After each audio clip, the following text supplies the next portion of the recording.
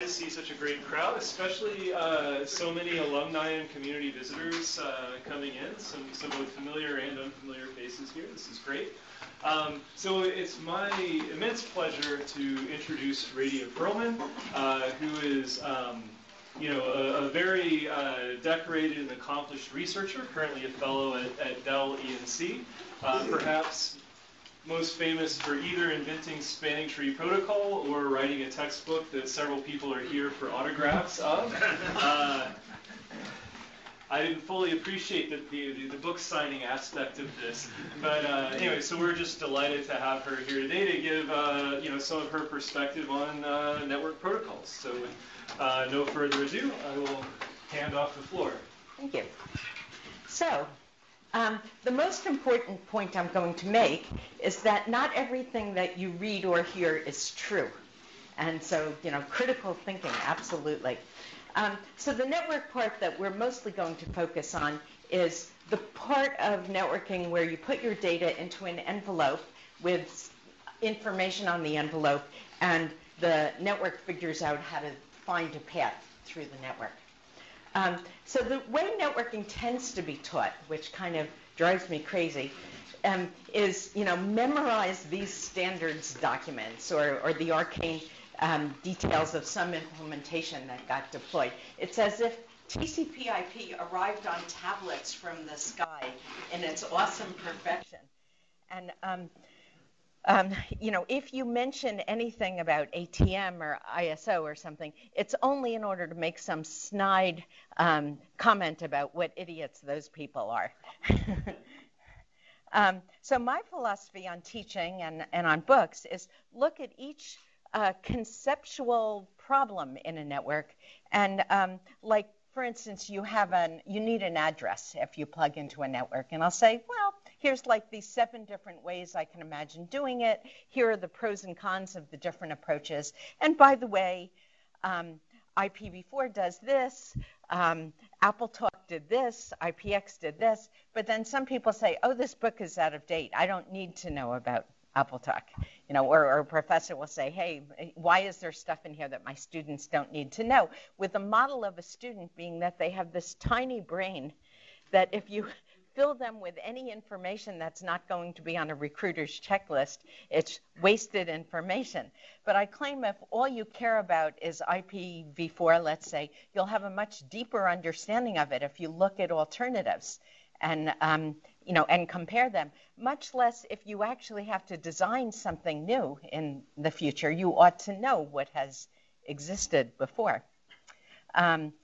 So some professors, yes, right, so I said that. So where does all of this confusion about networks come from? Nobody actually would have designed what is out there today. So if you try to think that it makes sense, you're just going to confuse yourself. It's just, it was due to a bunch of mistakes and compromises and somebody needing to build something, so just taking pieces that already existed that they had put together. And then people coming up with buzzwords where, nobody really knows what it is, but some people think they do. But if you ask 2 different people, they'll have a different definition of the buzzword.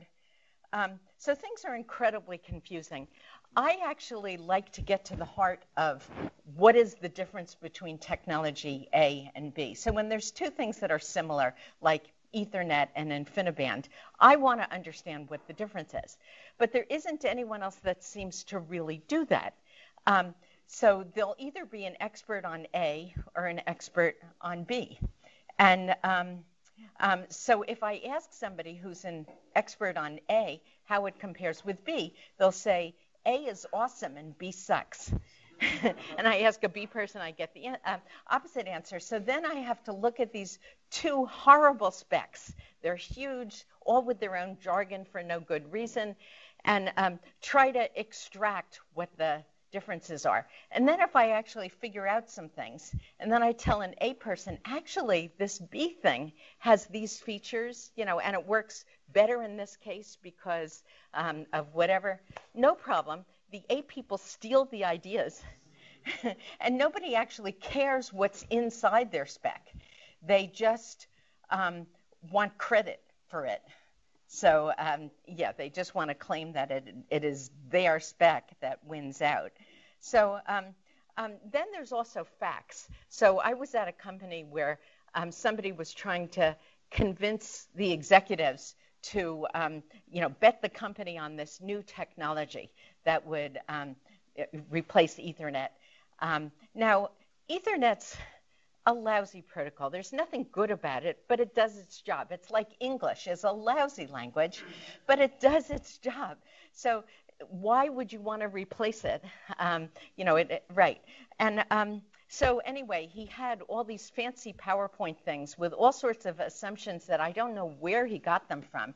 Like Ethernet can only scale to 200 nodes. Where did you get that? Whatever. And his thing actually divided packets into, information into tiny little packets. It's sort of because the only other protocol he knew about was ATM.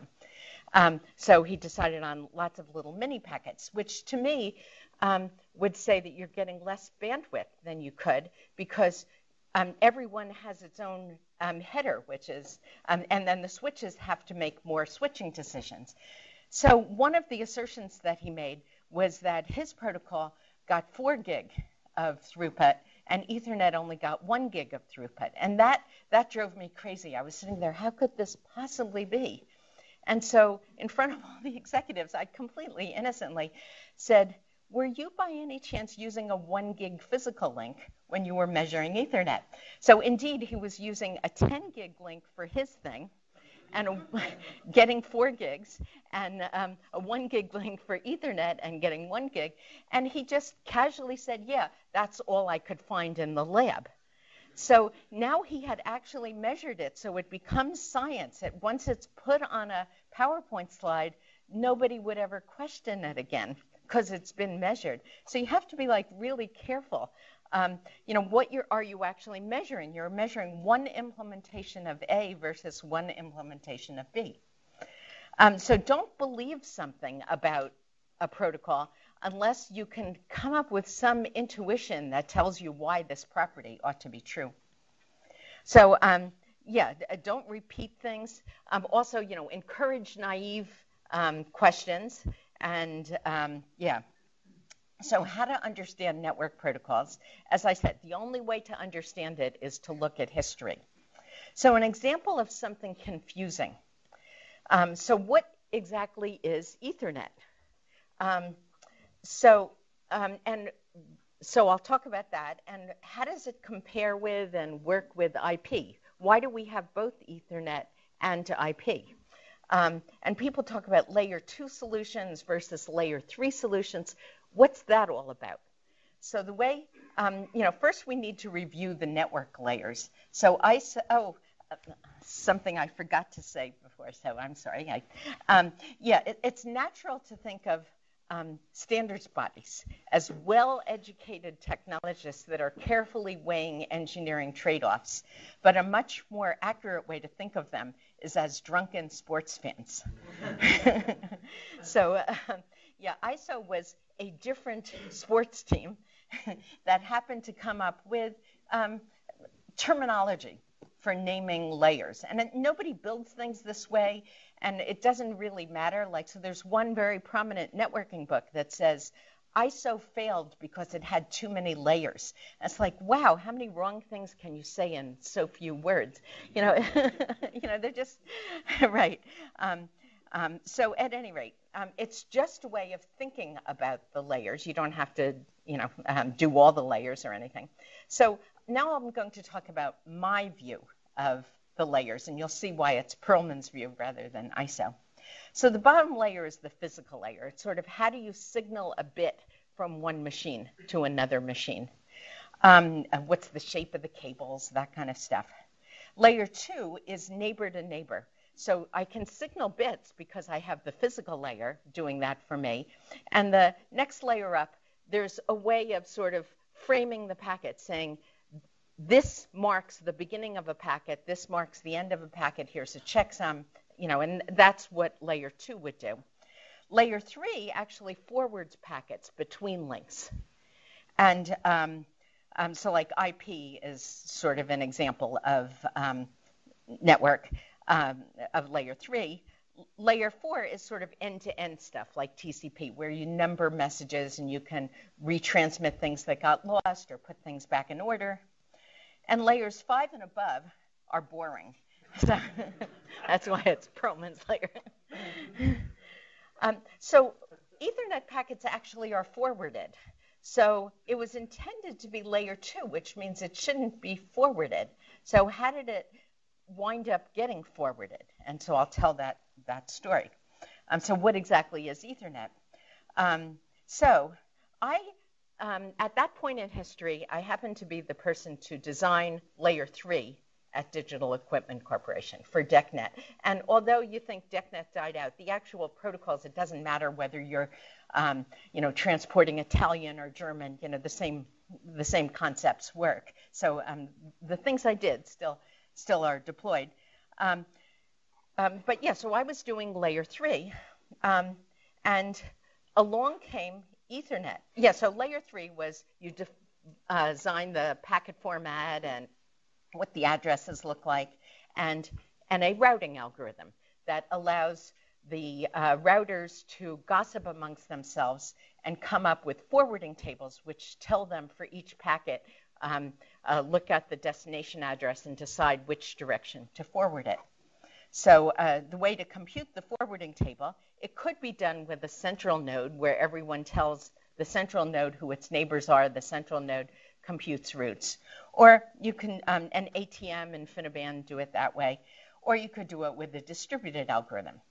So a distributed algorithm, you just plug it together. There is no central node, and they gossip amongst themselves and figure out how to compute forwarding tables. So the particular routing protocol that I did, I called link state routing because each node, here it's better with a picture, each node is responsible for figuring who its neighbors are, creating a packet saying, I am Radia, I have a neighbor George at a cost of 7, Alice at a cost of 5, and that message gets forwarded to all of the other nodes. So for instance, here you have a network where A has 2 neighbors, B at a cost of 6, D at a cost of 2, and you look at A's link state packet that says, I'm A, I have a neighbor B at a cost of 6, and D at a cost of 2. So everyone will have the same database of link state packets from everybody else, and that completely describes the network. So from that, you can compute paths. So back to history, I was doing layer 3, and then suddenly popped on the scene with great fanfare was Ethernet. So I'll talk about the story of Ethernet. So it started out as CSMA-CD. That was the actual invention. Now, CSMA-CD, it was a way to share a single wire. So if you think of it, it's kind of like having a bunch of people sit in a conference room, and there's no one there to call on them, but they have to decide when to talk. I was kind of born with this protocol. I notice not everybody uses it, but CS means polite and don't speak if someone else is speaking, carrier sense, so listen first. Multiple access means be aware that you're sharing the bandwidth, so don't talk forever. And CD is listen even while you're talking in case there's a collision, and then both of you should stop. And in a conference room, yeah, there's always somebody that raises his hand and nobody ever calls on them. And then there's other people that when they're speaking and somebody else talks, they just speak louder, and so forth. But anyway, so this was the basic invention of it, was a way for a few hundred nodes to share a wire. And there's all sorts of papers about how if you try to send, too many people sending at the same time, you're going to have collisions, and you'll get even less bandwidth through kind of the more people that are trying to talk. So I looked at Ethernet and I said, whoops, this is a new type of link, and it messes up my routing protocol. So I had to modify the routing protocol in order to be efficient with this new type of link. So one example of a little thing that I did, I didn't think any of these were terribly profound.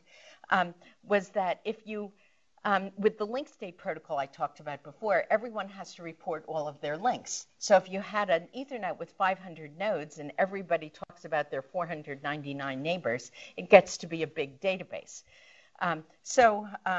I said, okay, let's pretend there's one extra node, which is the Ethernet itself, and everybody just says that they're attached to that. So instead of 500 nodes, you have 500 links and 500, one node, because there's one fictitious node, but no big deal. So Ethernet I saw as just a link in a network, but the rest of the world got all confused, and they were building their applications to work directly on Ethernet. So I wish they'd called Ethernet Etherlink rather than Ethernet. So this was very frustrating, and I would try to tell people, no, you still need layer 3. And they said, oh, Radia, you're just upset because no one needs your stuff anymore. And I said, but someone may want to talk from one Ethernet to another. And they said, our customers would never want to do that. Yeah, it's kind of easy to confuse Ethernet with a network because an Ethernet packet, you put a destination and a source on your data, and a layer 3 packet, you do the same thing, but there's this mysterious extra field known as a hop count.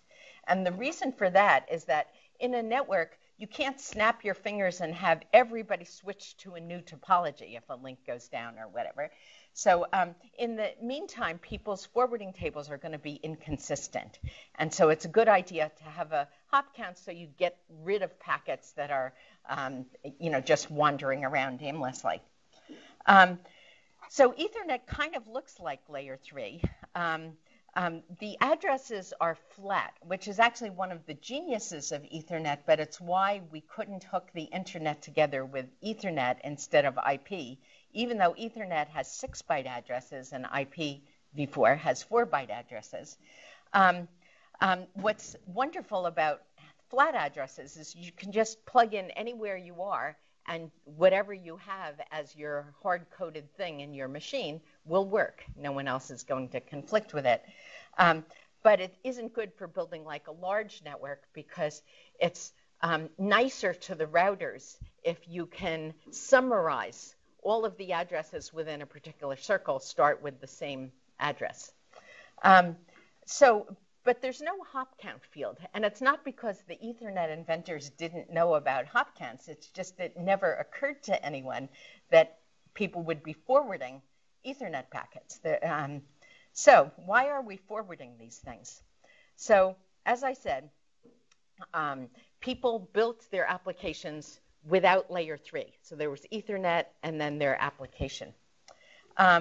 So I was in a bad mood about all this because the people who were doing that were building good applications and being real heroes at the company, making lots of money with their applications. But they would have made just as much money had they done it correctly, which was on top of layer 3. But it was hard to explain to management. So one day my manager said to me, Radia, you do this kind of distributed algorithm stuff. I would like you to invent a magic box that sits between 2 Ethernets and lets somebody on one talk to somebody on the other, which is what my entire career had been up to. But the constraint was that this had to be done in a way that didn't change the end node at all. The end node had to still work even though it thought it was working on a single Ethernet. And there were no spare fields in the Ethernet header, and there was a hard size limit. So they had a basic concept first, which was that a bridge just listens promiscuously. So this magic box will listen to every single packet on each port, store it up, and then when the ether is free, or if it's a token ring, when it gets the token, it forwards onto the other ports. So, and then it can also learn. So by looking at the source address, if this bridge here has learned that A is on this port, and then J sends a packet with destination A, it knows it doesn't need to forward it. If A sends a packet for J, it has no idea where it is, so it has to forward it onto the other ports. So this basic idea is okay as long as there's no loops.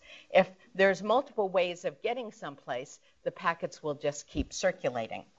So one concept is to just say, just tell the customers not to put in any loops. But then you don't have any backup paths if anything breaks. And so, you know, it was ideal if the bridges could talk amongst themselves and figure out a loop-free subset of the topology. So my manager actually, when he was asking this, he asked late on a Friday, and he was going to be gone the whole next week. And this was before people read email or had cell phones or anything, so he was going to be unreachable all week. And he thought it was going to be really hard. So he said, you know, well, you know, like break all the symmetries, have no configuration necessary, and furthermore, just to make it even more challenging, make the overhead of the algorithm grow as a constant. So no matter how big the network gets, the amount of memory necessary to run this should be a constant, which is ridiculous. Linear is the best you could ever do. And it's probably going to be n squared or something. So he disappears that Friday, thinking he'd given me this impossible problem. And then that night, I realized, oh, I know just how to do it. It's trivial. And I could prove that it worked and all that. And furthermore, it scaled as a constant. And the reason it scales as a constant is to run this algorithm, all you have to do is remember the best spanning tree message you've heard on each port. So you store one spanning tree message on each port. When you receive a message, you say, is it a spanning tree message? If it is, compare it with the one you have stored. It's a trivial comparison. You throw one away, you keep the other. A spanning tree message is about 50 bytes. So if you have 7 ports, it takes 350 bytes to run the algorithm. So I was all excited. So I knew exactly how to do it. Monday and Tuesday, I wrote the spec in enough detail that the implementers got it working in just a couple months without asking me a single question. But then I had the rest of the week where I couldn't concentrate on anything else. I was too excited. I had to show off to my manager, and he was on vacation. So I spent the remainder of the week working on the poem that goes along with the algorithm. And it's the abstract of the paper in which I published it. So what the algorithm does, I'll tell you the poem in a second, is you have this physical topology where the circles are the bridges and the green lines are the Ethernets, the black lines are the ports that connect a bridge to various Ethernets. And the spanning tree decides which ports it should not be forwarding data. And so this is now a loop-free topology that reaches everybody. So anyway, I spent the remainder of the week, as I said, on the poem. So officially, I spent more time on the poem than I did on inventing the algorithm and writing the spec. So the poem is called Algorhyme, because every algorithm should have an algorhyme. So the poem is, I think that I shall never see a graph more lovely than a tree whose crucial property is loop-free connectivity, a tree which must be sure to span so packets can reach every LAN. First, the root must be selected. By ID, it is elected. Least cost paths from root are traced. In the tree, these paths are placed. A mesh is made by folks like me, then bridges find a spanning tree.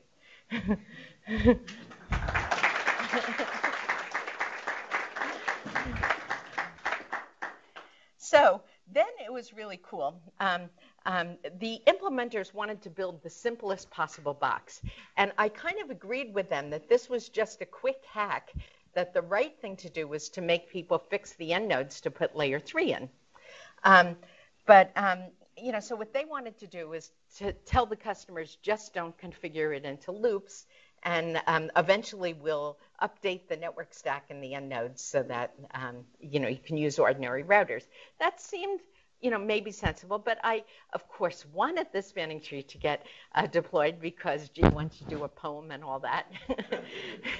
But I didn't want to argue because I figured people would think I was biased, and I let management argue, and they decided the implementers should put in the spanning tree. As trivial an algorithm as it is, it certainly made the box more complicated than without it. Well, when they sold the very first bridge, it was like, yes, that was the right thing. So the story I found out after the fact was that the very first bridge they tried to sell was to the world's most sophisticated networking customer at that point. And so the sales guy went in, and the people there were bragging about all the complicated networking things they're doing. And the sales guy said, it really doesn't matter what you're doing. It's just going to work. And they said, no, we need to talk to an engineer. And he said, no, you don't. It's just going to work. So they very dubiously bought a bridge. And they had the world's simplest topology, which was 2 Ethernets and 1 bridge. And they plugged it together, and it didn't work. And they were very unhappy. And when field service came to find out what the problem was, they discovered this.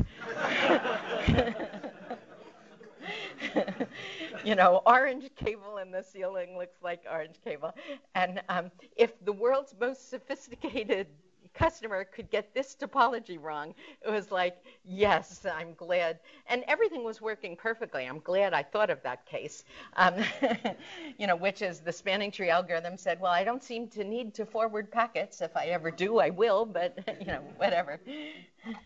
So almost immediately after the concept of this spanning tree bridge happened, CSMA-CD died out. It doesn't exist anymore. So what's called the Ethernet today has nothing to do with the invention that was originally Ethernet, except, you know, on wireless links, they have some variant of it.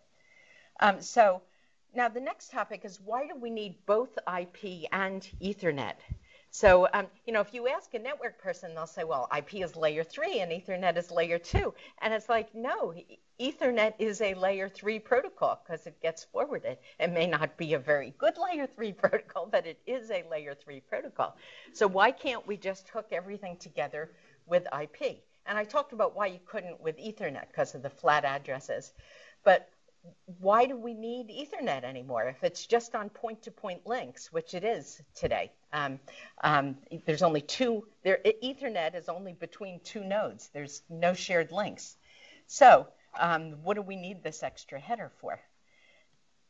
So the world has converged to having IP as layer 3. You know, before there were lots of layer 3 protocols, which also made a bridge very nice. But now everyone has IP. And, you know, it's in the network stacks. Now, as it turns out, it's because of an idiosyncrasy of IP that you still need Ethernet. And so what's wrong with IP? IP is configuration intensive. If you move a VM around, you have to change your layer 3 address. Now, this is not how layer 3 has to work. It's just how IP works. So with IP, every link has to have its own block of addresses. And if you're a router, you have to be configured with which block of addresses is on which port. And if you move from one side of a router to another, you have to change your layer 3 address. So if you have each link has a different address block, you know, for instance, this router here might say everything starting with 51 goes over here. If it starts with a 2, it goes over here. And if it isn't either of those, then I'll send it up to the internet. But layer 3 doesn't have to work that way. So there was a protocol done by a different sports team. It was ISO, and it was called CLNP, Connectionless Network Protocol. Now, what that was a 20-byte address. Now, that's even bigger than IPv6. But not only was it big enough, but it had a very important property that I really wish people had understood, which is that the top 14 bytes, with IP, everything on you know, one side of a router has to share the same prefix. Here, an entire cloud shares the same prefix. So the top 14 bytes works like IP, having as many levels of hierarchy as you want, but where it terminates is not a single link, but a large cloud where everyone shares the same prefix. You can jump around within that cloud and keep your layer 3 address. So if you have the same prefix as the cloud, then routing is based on the bottom 6 bytes. So this is, if you have IP plus Ethernet, IP gets you to what it thinks is a single link. But then Ethernet has to somehow make a cloud look like a single link to IP. And you need to do this awkward ARP-like protocol to find what the Ethernet address is inside that cloud. And that's, an expensive, annoying protocol. And inside there, who knows what it does, spanning tree or whatever. Whereas if you'd use CLNP, the top 14 bytes gets you to a cloud, but you don't need to do ARP because the rest of the address is right there. And then you have a genuine layer 3 protocol doing routing on the bottom 6 bytes. So again, if you have hierarchy where you have one prefix per link, there's all this configuration that is necessary of all the routers. Whereas if you have one prefix per campus, inside your campus, you don't need any configuration at all. Just plug it together. And someone has to be told what the 14-byte prefix of this data center is. But after that, no more configuration. So the single worst decision in the history of mankind, I wrote these slides before a recent election.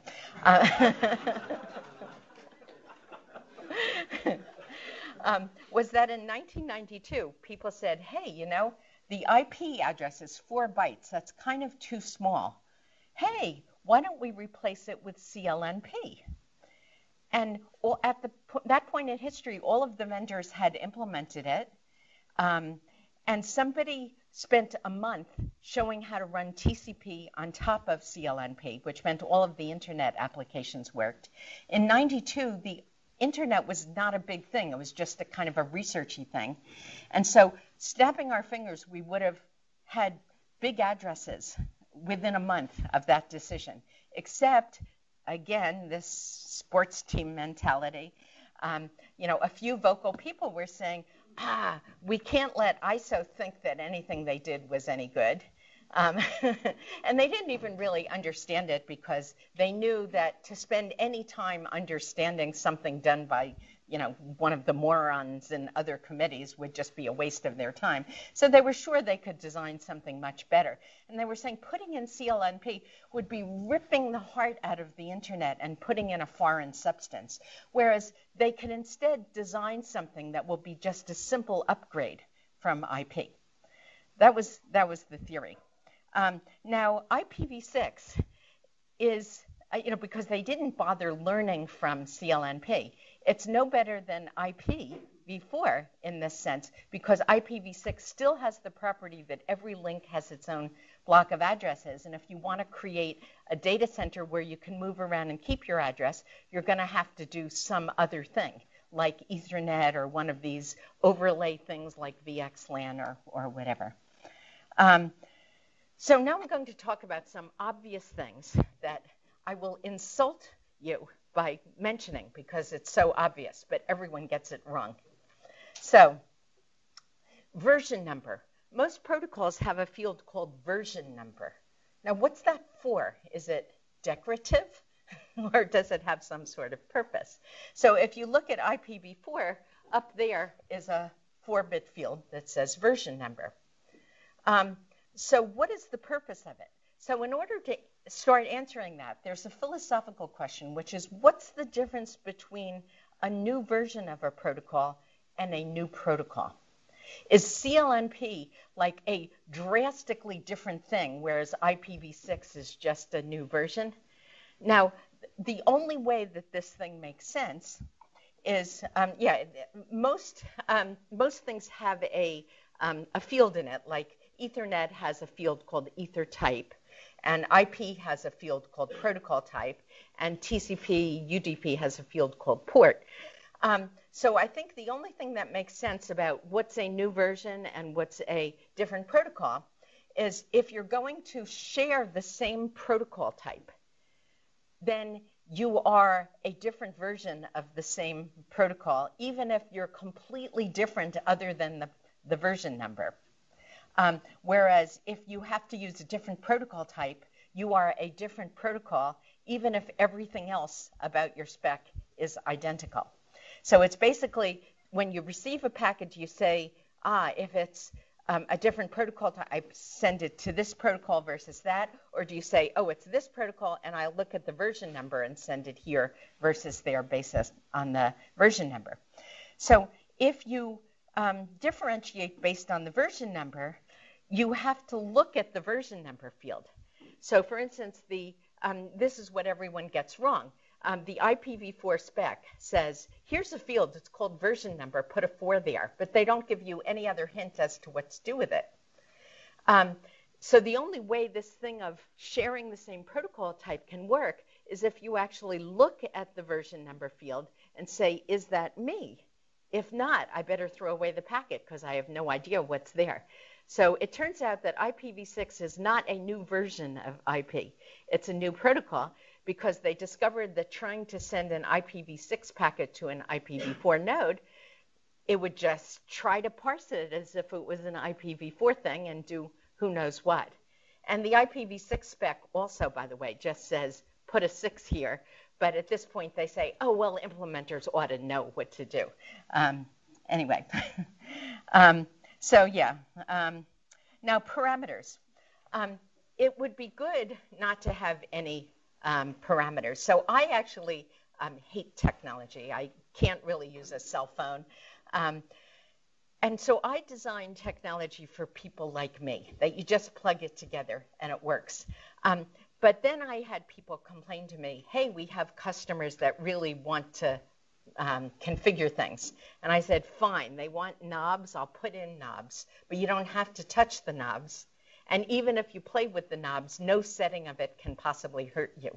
So anyway, parameters are bad. Someone has to document them. The customer has to read the documentation.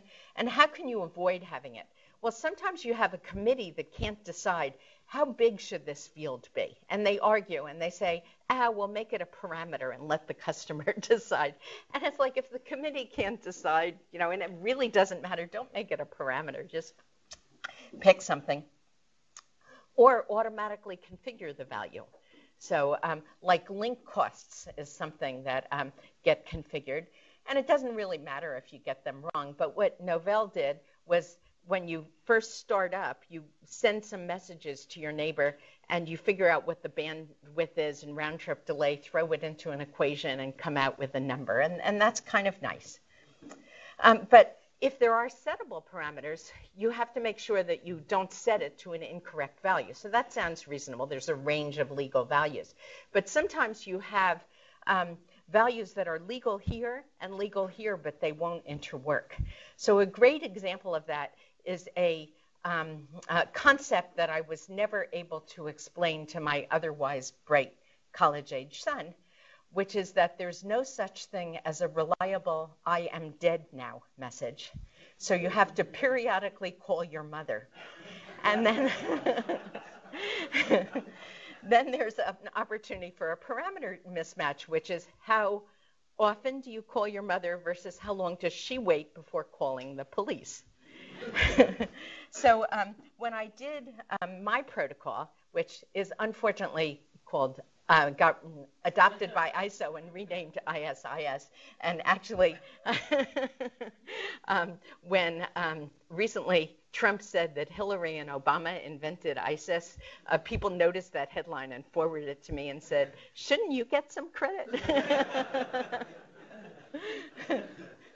But anyway, it seemed simple enough. I didn't try to patent it or write a paper about it, but in the hello messages, when I would have routers meet their neighbors, I'd say, hi, I'm Radia. I send hello messages every 30 seconds. And my neighbor would say, okay, I will multiply that by 3 or so, and I will only assume that the link is down if I haven't heard from you for that amount of time. OSPF wanted to invent their own protocol, but basically, kind of looked, copied a lot of the concepts from ISIS, and they noticed that field in there. But what they did with it, they didn't quite understand what it was there for. So in OSPF, I say, hi, I'm Radia. I send hellos every 30 seconds. And what the OSPF protocol does is when you receive that from your neighbor, you look at your own configured hello value. And if it's not identical, you refuse to talk, which makes the network really brittle. And why shouldn't you have different nodes? Anyway, latency. So if you care how long it takes for a packet to get through a network, you want to do the opposite of store and forward. Store and forward says you receive the whole thing, then you make a decision. Cut through says as soon as you can decide, you start forwarding the packet while you're still receiving it, and that will lower latency. So what field do you need to look at? Destination address? Okay, so let's look at the IPv4 header. Destination address is absolutely the last thing. Let's look at the IPv6 header. Again, the destination address is kind of an afterthought, the last thing in the header. So, okay, now for something completely different.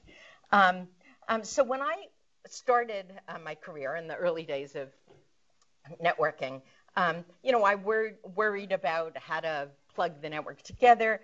My contributions were how to make the network really robust. The original link state routing protocol was very fragile. When I showed how to make it so that in the ARPANET, if you breathed on it, if you just injected a few bad messages, it would be down forever. And I said that's not a good way for networks to behave. You can reboot a PC, you can't reboot a network. And then later on, I did what I called Byzantine robustness, which is that the network should still work even if there's active malicious trusted switches in there. But anyway, and I did innovations to allow much larger networks and making them more manageable and usable. Things I didn't worry about because it seemed solvable is knowing who was sending you data, knowing the data hasn't been corrupted along the way. This is all like easily solvable. In theory, it sounds great. So I want to talk to my bank. So the bank gets a DNS name and gets a certificate and proves to me when I try to talk to it that it owns that name. And due to the magic of cryptography, we establish a nice secret session. This all sounds great in theory. Right, so I said that. But then I got scammed recently. So I felt I have to kind of let you know this. In reality, DNS names don't really mean anything to actual humans. So I wanted to renew my Washington State driver's license. So I knew it could be done online. I only do it once every 5 years. I don't remember the DNS name. So I do a search, renewed Washington State driver's license. And the top result looked legitimate to me. This is what it said. And I didn't notice that little thing that said add. And so I clicked on it, and everything was like I would expect. There was a nice page. I could click on replace driver's license, change of name, all these things. I clicked on it, and it asked me for my name and address and credit card. Everything was as I would expect it to be. But then when I finished, it said, you are now eligible for all of these offers. And I said, whoops, that doesn't sound right. And I looked at the site more carefully, and it didn't actually say I could get my license. It said it would give me information about how to get my license. So the service it was doing was keeping me from getting to the actual site. So I called my bank, and I said, hey, I just got scammed by this thing. And they said, well, and I said, and it didn't even tell me how much it was going to charge. So the bank said there was a pending charge of $3.99. They can't do anything about it until it posts, but once it posts, I could call them and complain about the charge. So I waited a couple days. In the meantime, they called me, the fraud department, and said, hey, are these charges fraudulent? So not only did they charge $3.99, but the next day they also charged $9.99, the day after $19.99. Who knows how much they would have eventually charged. So I explained to the bank, yeah, no, I got scammed. And so they said, okay, we'll change your credit card number and we'll deny all of these charges. But for all the states I could think of, I tried 12 states. If you search for renew Iowa driver's license or whatever, the first things in the search order are these scam sites. And, they pay Google and Microsoft to be top in the ranking. And there's no one to complain to about this. So, yeah. Okay. So, don't blame the user. So, for instance, these are scam sites. There's now more than one of them. So there'll be several of these at the top of the search order. So I happen to hit WashingtonDriversLicense.org. Looks okay. There's also a WashingtonInformation.org. And I'm sure there's North Carolina ones too. You should search. It's cute. And the site I should have gone to was www.dol.washington.gov. DOL is Department of Licensing. How am I supposed to remember that? So I hate it when people say users need more training.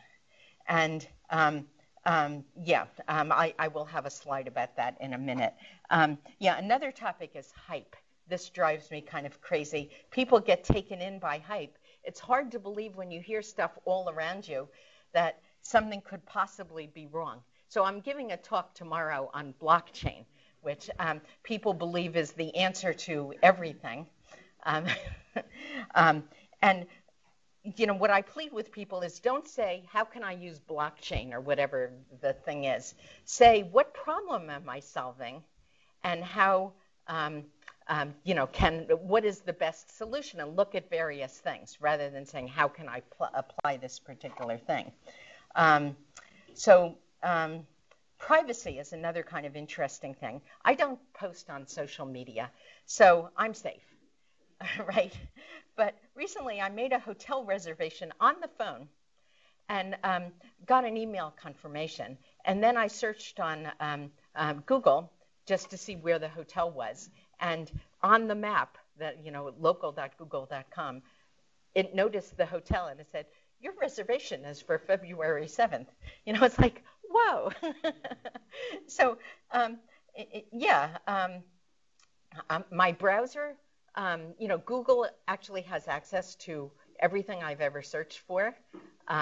It reads my email, and it does this always to be helpful, I'm sure. I mean, their slogan is "Don't be evil," so I'm sure they never use it for evil things.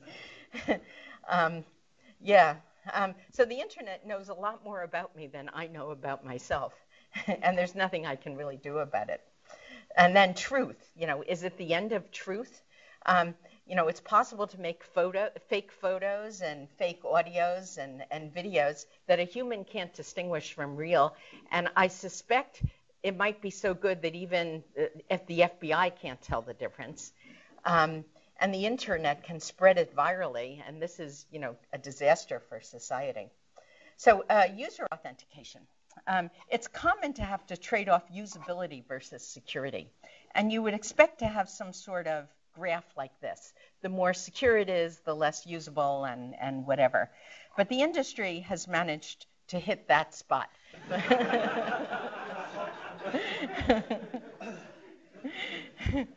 So every site has different rules for usernames and passwords. It has to be at least N characters or no more than X. It must have special characters. It must not. There was this great thing I saw on the internet, which I don't know who to credit it to. Sorry, but your password must contain an uppercase letter, a number, a haiku, a gang sign, a hieroglyph, and the blood of a virgin. So these security questions, who comes up with these? So this is actually a set I got that was put in front of me. Father's middle name. Nope, he didn't have a middle name. Second grade teacher's name. I couldn't remember my second grade teacher's name when I was in second grade. Veterinarian's name. I don't have a pet. Favorite sports team? What's a sport? My middle name. Well, luckily I do have a middle name. It's Joy, and I typed it in, Joy, and it said, not enough letters. So, yeah, I don't want to hear we need better user training or people shouldn't click on suspicious links. You know, what's a link? What's a suspicious link? So this is a quote that I wrote. It's in my book, and once I wrote it, I said, yes, this is exactly right. And I've seen it on quote boards. So humans are incapable of securely storing high-quality cryptographic keys, and they have unacceptable speed and accuracy when performing cryptographic operations. They are also large, expensive to maintain, difficult to manage, and they pollute the environment. It is astonishing that these devices continue to be manufactured and deployed, but they are sufficiently pervasive that we must design our systems around their limitations. So, yeah, so that's it. Don't blame the user. Be skeptical about what you read and hear. Oh, and know what problem you're solving. Okay, I decided I wanted to do this anecdote also. So in my book, I have these little boxes that I call real-world examples to kind of help you understand a particular concept. So about scalability, I talk about the wine glass clicking protocol, which works maybe okay for 4 people, but 7, it gets, you know, really unwieldy. And the one that's absolutely everybody's favorite is where I'm trying to illustrate that you should know what problem you're solving before you try to solve it. So this is 100% true anecdote, and it will forever cement in your mind why you should know what problem you're solving, which is that when my son was 3, he ran up to me crying, holding up his hand, saying, my hand, my hand. So I kissed it a few times. What's the matter, honey? Did you hurt it? And he said, no, I got pee on it. So, thank you.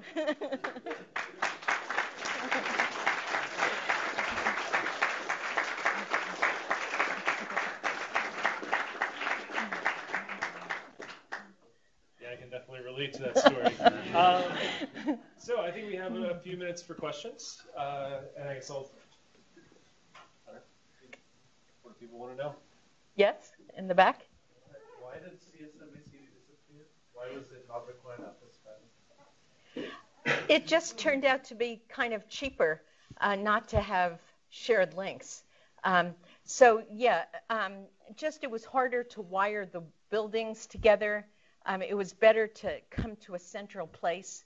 And so then they said, well, it'll be a multi-port repeater.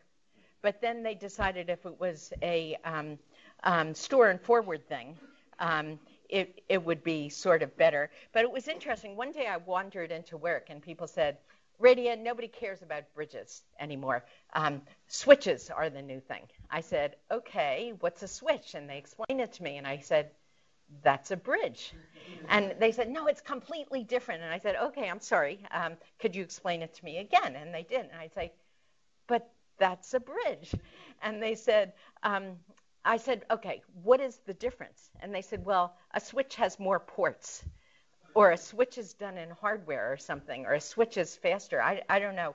But basically what it was they kind of were coming at the problem from the other side, which is they started with a multi-port repeater, decided to make it store and forward, and then said, hey, we ought to run the spanning tree so that we can have switches connected to other switches, and they reinvented the same thing.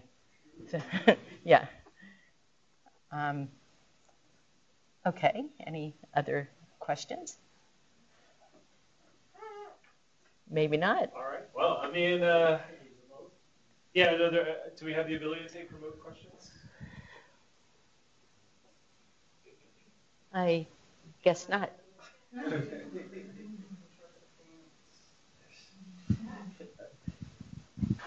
Yes? Thanks for the trip down memory lane. I've been involved in the industry for a while, and one of the things I remember when we went from bridging to routing was a lot of the applications that were designed for bridging had broadcast messages, and they were easily forwarded across layer 2. And the broadcast mechanism in IP is a little convoluted due to the addressing and whatnot. So Is that also partly why, I mean, layer 2 remained important for quite a while because of the legacy applications, and it's Right. not really a question more, but is that, am I Yes. recalling that So correctly? Or? the world just totally messed up the ability to do broadcast or multicast in IP. So sometimes protocols depend on it. Now, is that the right way for a, why do you need that? And so the most obvious thing is that you want to find something. Well, if you want to find something, wouldn't it be better to look it up in a directory? So maybe you might need broadcast for finding the nearest directory repository, but you shouldn't really be needing it for a lot of things. So, the fact that they kind of messed it up in IP maybe is a good thing, because you don't really want it to be easy for anyone to be able to send a broadcast on the entire internet. Though they've come up with concepts, like information-centric networking that will be doing flooding through, if anyone deployed that, and I think that's a terrible idea for them to be working on. But yeah, so that is an interesting reason why sometimes people like to do Ethernet, because they call it a broadcast domain. Yeah. Okay, well, if there's no more questions, we can thank our speaker, and she'll be around for a minute to chat after.